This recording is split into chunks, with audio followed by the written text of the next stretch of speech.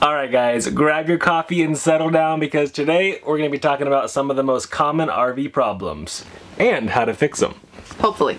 Hey guys, my name's James. And I'm Ashley. Last year we sold our house and we're traveling across the country with our kids. Hi, my name's Goose and this is Maverick. Come join us!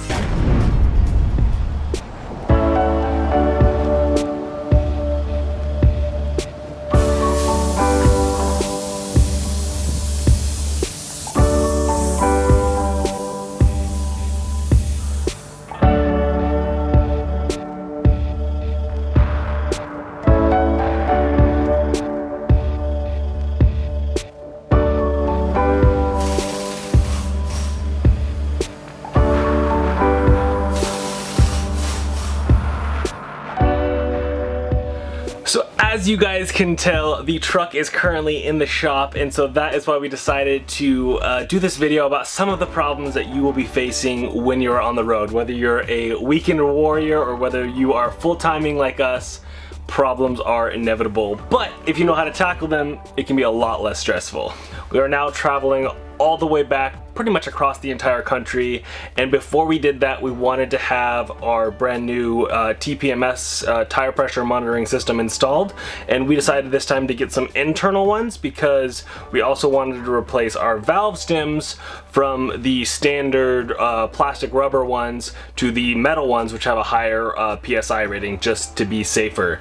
And so we were already planning on going into a tire shop, but then we started noticing the tire or the truck pulling off to the side. And by we, he means he. Ashley was saying I was there for moral support. I am so thankful that we decided to open up handy dandy Google and look up for a local tire shop sooner rather than later. Which was like stressful because every single time I'm like, there's one. Oh, okay, never mind. That was the exit. Okay, oh. 2 years later, Ashley is still working on her navigation skills. She has gotten leaps and bounds back. So awesome. So anyways, so I am so thankful we pulled off because come to find out, one of our tires blew a belt again.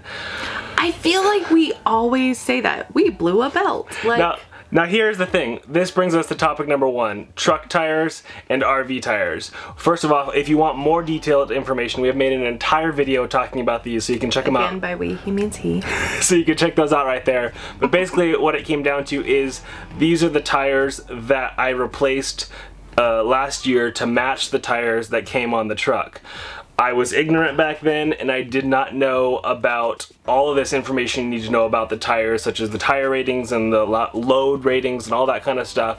So these tires, it needs to look pretty. Exactly. These tires were much more of an aesthetic thing and like mudding tires, and so it was pretty inevitable that we were going to bust a belt on these. I am just so thankful that there was no catastrophic blowout on the truck tire because it was the front tires, so that could have been bad.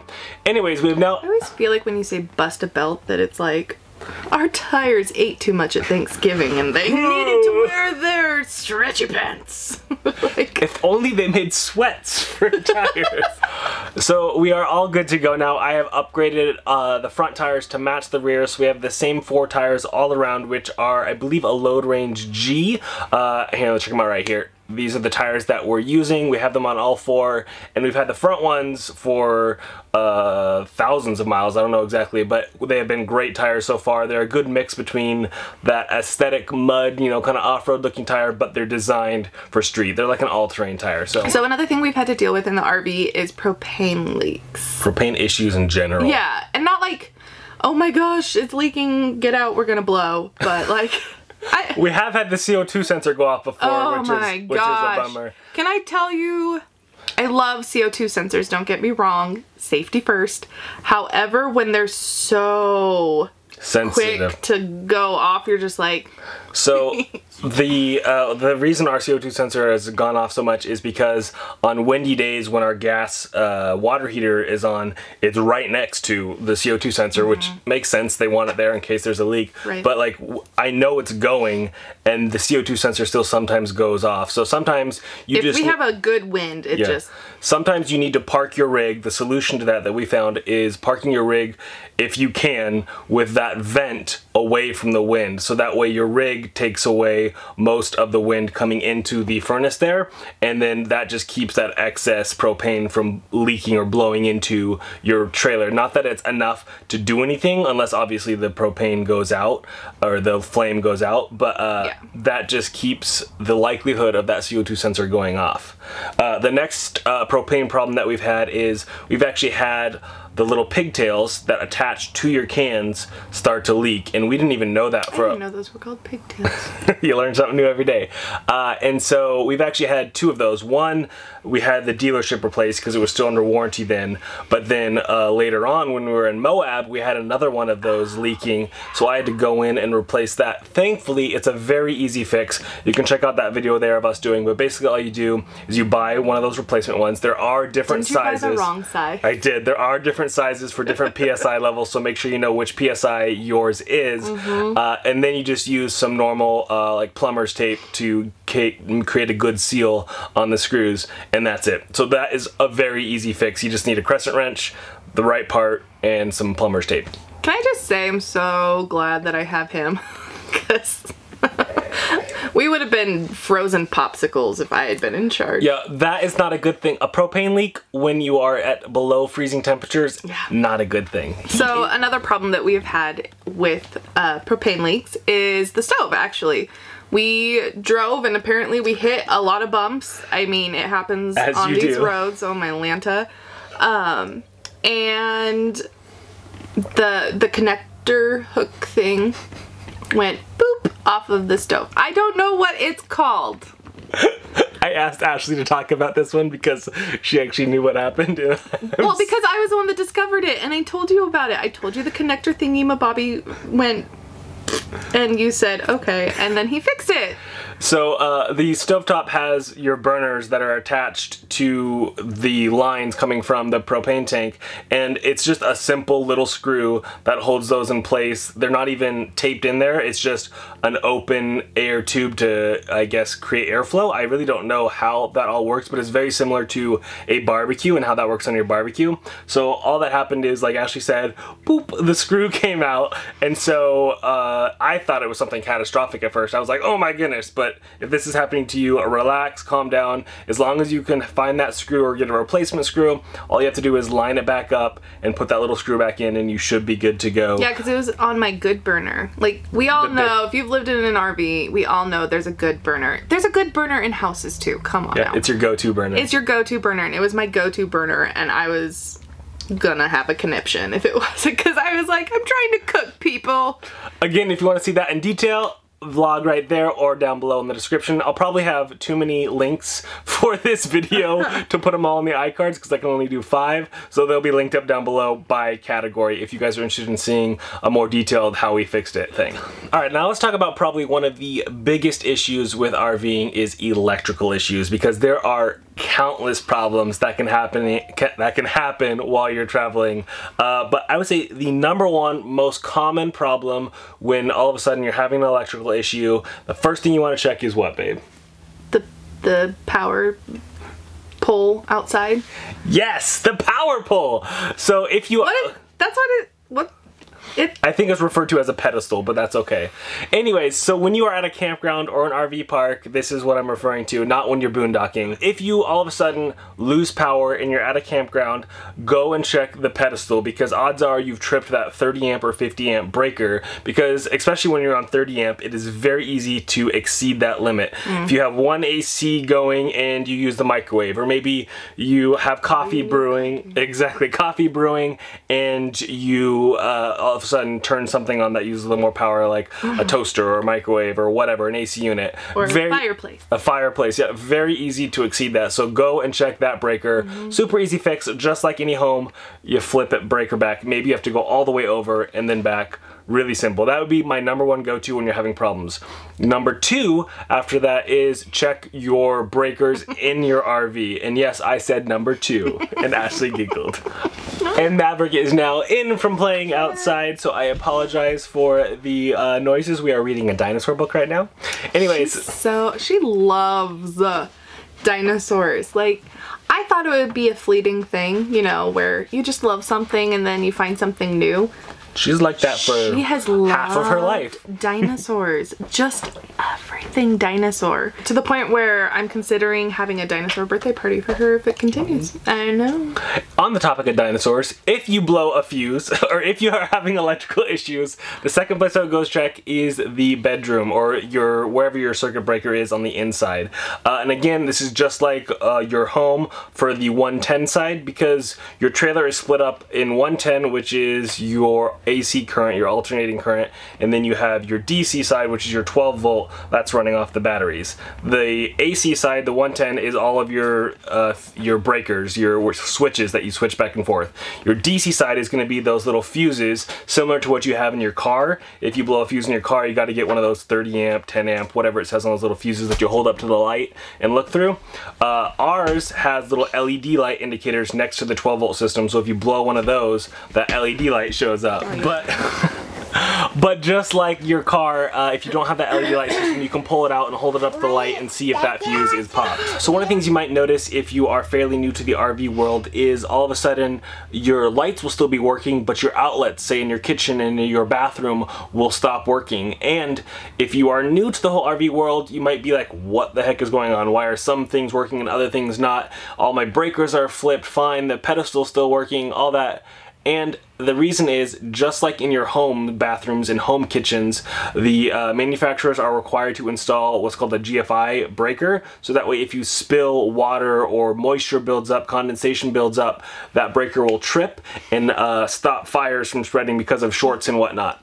The only difference is, instead of in the sticks and bricks house, where each outlet usually has its own little breaker, to save money in an RV, they put the entire system on one GFI breaker, and so you have to go through the trailer and find where that breaker is. For us, unfortunately, it's in the very far back bathroom, so if the kids are sleeping or napping and they pop that, we gotta go through their bedroom into the bathroom to reset it. It's very simple, just like a home. You have that little test button and a reset button. So you just click the reset button and boom, all your breakers should come back on. Yeah, like I said earlier, I love our home, but I could do without having all of our breakers and everything in the kids' room.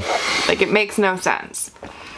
It wasn't a family man that designed this RV. No, not so much. No, if none of these solutions fix your problem, you probably have something a little bit more complicated or intricate, and we have had some of those issues. Like our ground, somehow, our ground system from the circuit breaker back to the batteries got loose or just had a weak connection, and so all of a sudden, anytime we would use anything, our voltage would drop way down, which would then like keep our pump running, or we wouldn't be able to use things like high voltage things. So I had to add a new ground from the frame of the RV back to the batteries to get that, complete that circuit again. So just little things like that, which I had no idea about until I started doing some research and problem solving and figuring things. So honestly, I'm so glad that he's the handyman that he is. Like, so we would have died or given up on this so long ago. Froze to death if it were up to me, because I can watch videos, but it's like, I just don't understand the videos the way that he does. And he's like, oh, all right, I'll do this. Bam, fixed. And I'm like... That's one of the reasons I like making these videos, is because I myself learn so much from YouTube and video content. So hopefully this is giving you guys some of that information you need to problem solve your problem. If it's not something simple like that, you might have to take it in and have someone at the very least diagnose the problem, then maybe you can fix it on your own. But fingers crossed, it's one of these simple solutions that you can do on your own. Another thing that you're gonna run into in the RV life is tank smells. Poopy! Not always. Oh my gosh. Not just poopy, but gray tank smell as well. Gray tank, I mean, when you're washing yourself off and it's been a couple days, the water's gonna be a little right. And doing the dishes, you have all that food and grease and crap. I mean, try to get the food off the dishes before you put it into the gray tank. That's just a little, you know, helpful hint, because food stinks. Like, if it's especially in water for a while. So scrape the food off, or do what we do. Use paper. So the fix for those problems is actually very simple. They do sell cleaning solutions that you can put down there, but the simple over-the-counter fix is cheaper. Let's go with that. Cheaper. We like to bleach out our black tanks. Yes. And then we have been told that you can also bleach your freshwater tanks and your gray tanks. I don't want to bleach my freshwater and But gray. what we do for the gray and the black, we bleach it out. But then for the freshwater tanks, we pour vinegar in it. And that works fairly well for us. We use distilled white vinegar and it just kind of cleans it and gives it, but you don't just pour it down there and let it drain. You let the water build up so that it can kind of get a good rinse around it. And then usually what we do is we dry for a while. Like we'll fill the black tank with bleach and he does the gray tank with bleach because we're not drinking that. Yeah, it's post-consumption, so there's no with the gray and black tanks, no problem bleaching, and the manufacturers actually do recommend doing a diluted bleach in the freshwater tank, but for some reason to us, we just didn't feel comfortable doing that, even though many of you guys have told us you did that. We just use vinegar, so it's totally up to you, but those are both good options. If you guys want to see the video about us going into that more detail, again, iCard or description. But yeah, like I said, we drive around for a while, kind of let it slosh and get a good rinse, and then we do this right before we know we're going to be at a place where we have full hookups so that we can just whoosh, let it go. That means flushing out the tanks. Yes. Do you speak Ashley? Next up is one of the problems that we faced like within the first couple months of our RVing adventure, our RV life. We had gone to the Grand Canyon thinking, oh, it's down in the south, it's in Arizona, it's gonna be warm and hot. The Grand Canyon's at 7,000 feet elevation and it gets cold at night. Specifically when we were there, it got down to like 15 degrees. Well, it's also no. So our exterior hose and water filters both froze, and in fact our water filter cracked. Thankfully it's just one of those cheap $20 replaceable filters. And luckily it was only those. Yeah, and thankfully the freezing did not go into our interior pipes at all, but here is your tips and tricks for that. One, you can actually buy heated hoses that you just plug into your normal 110 outlets, whether that be in your RV or outside, and that keeps that from happening. And also the other thing is a lot of travel trailers and things I've seen, even fifth wheels, are now putting all of your hookups inside, so you don't have to worry about this. But if you don't have that luxury like we do, you can either buy a heated hose or they buy like, it's almost like heat tape. So it's like you do it yourself heated hoses and things, and you could wrap that around both your water filter as well as your hose.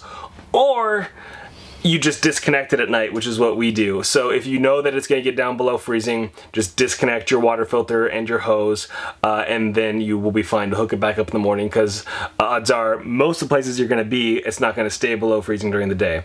But if it's gonna stay below freezing, you should probably look into the whole heated solutions. So next up, let's talk about RV curtains. This is something that we faced fairly early on, and I guarantee every RVer has had this problem. You have your little curtains that slide up. Especially when you have little hands. And slide down right here, and these are on a very simple string track system, and if that string gets too loose, your curtain will just fall down, it won't stay up. So it's a very simple solution. You just loosen that screw, rotate it to tighten that string a little bit. You don't want to get it too tight, you want to find that right balance, and once you get that right balance of tight to loose, your curtain will stay where you want it to be. But again, this is just problems that you're going to run into living full-time in a rig that's designed to vacation in. 2 years of full-time use is like 20 years or more of vacation time, and after 20 years you would expect your curtains to break. So there's just little things that are going to wear down more often when you're living in it or when you're traveling quite often in your RV. Alright, next thing that you might run into, which is actually very similar to just general wear and tear like the curtains, is you might notice that some of your cabinet doors, either from the beginning don't stay closed very well, or eventually they just start opening up really easily. And that's probably because you run into the fact that either your screws on your catch system have gotten loose, or maybe you've bent your little male piece. There's a male and a female piece on all your cabinet doors to get that nice click every time you close it and open it. And if the screws on your female piece get loose, then it might have slid back too far to where it can't fully catch. Again, it's a very simple solution. Just scoot the female piece forward a little bit, tighten the screws like this, and you should be good to go. It should catch perfectly. Again, just might have to play with it to figure out that sweet spot of where it needs to be. But once you tighten those back down and make sure that you haven't bent your male piece so it's crooked. You're killing me. You are killing me. Always take care of those female pieces. Gotta make sure they're nice and tight. Ashley is cracking up over here. So once you get that tightened back up and straightened out, you should be good to go. So another problem that we have run into is ice buildup in our freezer. Apparently, since it runs on propane, it builds up quicker. It's just a different type of cooling system than your sticks and bricks fridge and freezer are. So it basically draws out the heat, and somehow that, I don't know if that just leaves the moisture or what it is, but it makes it far more prone to freezer buildup. So every few months or every year, you just have to thaw it out. Especially because you can get good freezer buildup, and that takes up room in your freezer, and you don't have much room as it is. So just pull everything out, let the ice melt, clean it all up. It gets a good... It gives it a good clean too, because like you have to clean all the water, and so you just use that to wipe the walls, and then you wipe out your fridge, and everything is so pretty after that.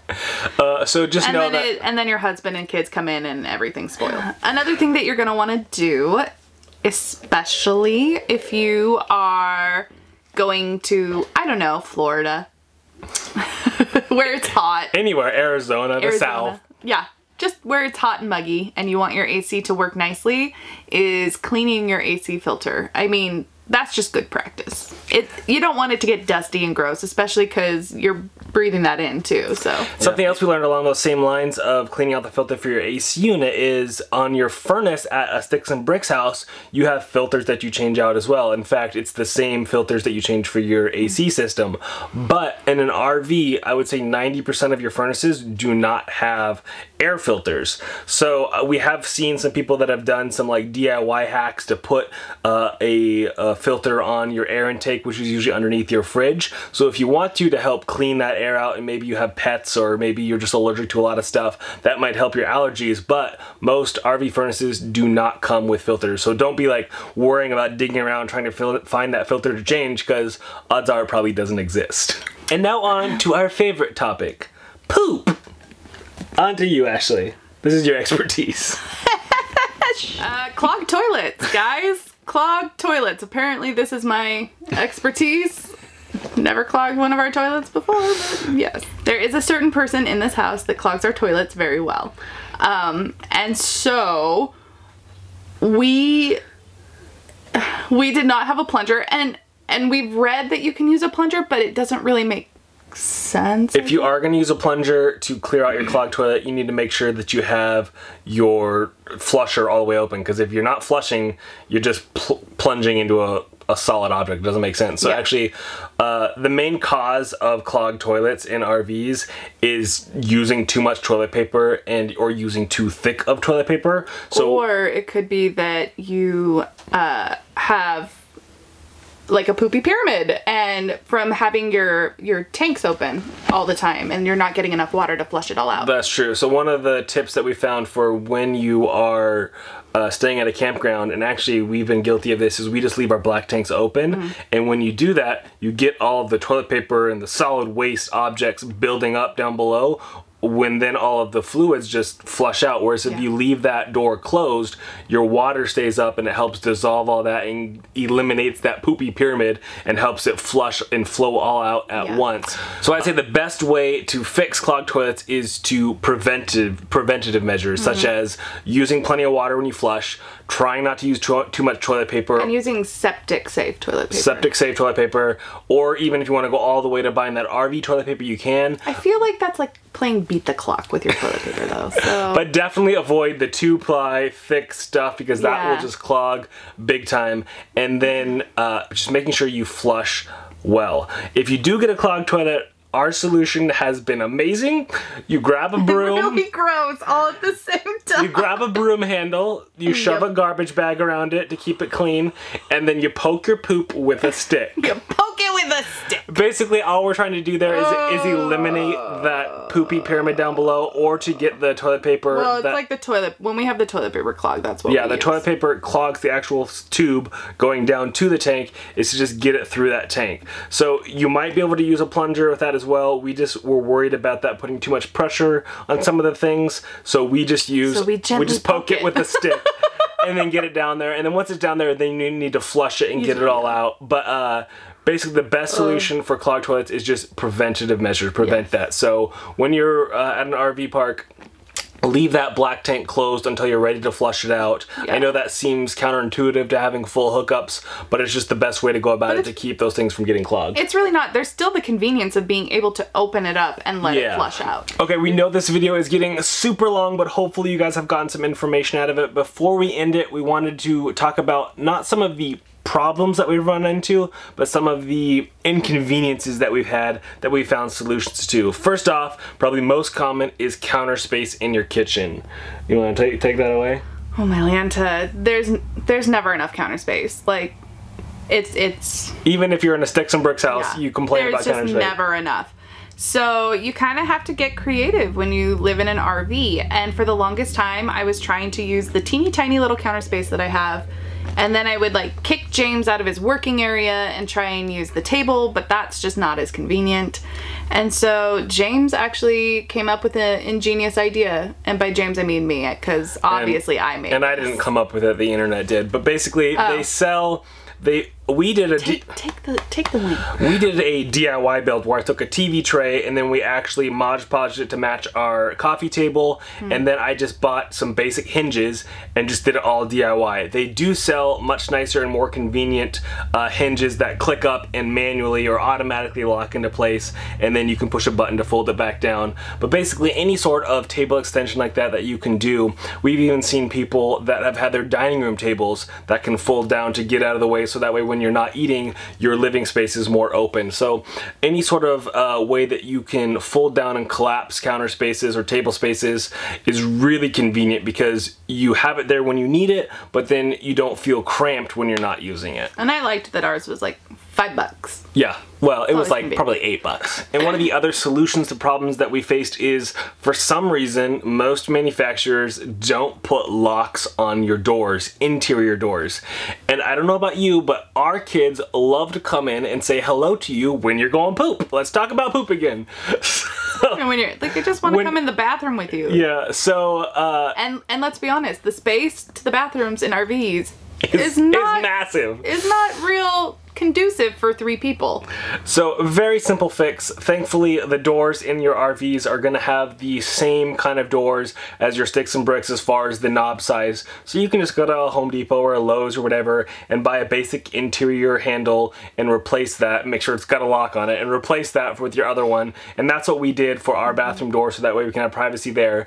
The one door that didn't have a lock that was a little bit more complicated is the door to our master bedroom is a pocket door, and you can't just put your standard doorknob on there because there is no doorknob.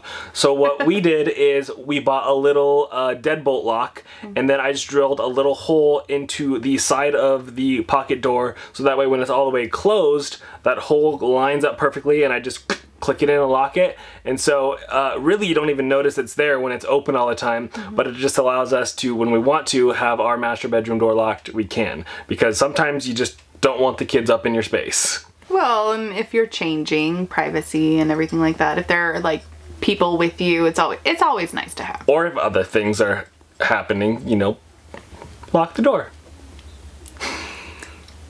And on that note, guys, we would love to hear about some of the problems you faced and the solutions that you've come up with to fix those. If you could share those down below in the comments, I know that the rest of the community would love to hear and read about those. But until next time, guys, remember, stay positive, get out there, life is an adventure. So make some memories about poop. By fixing things.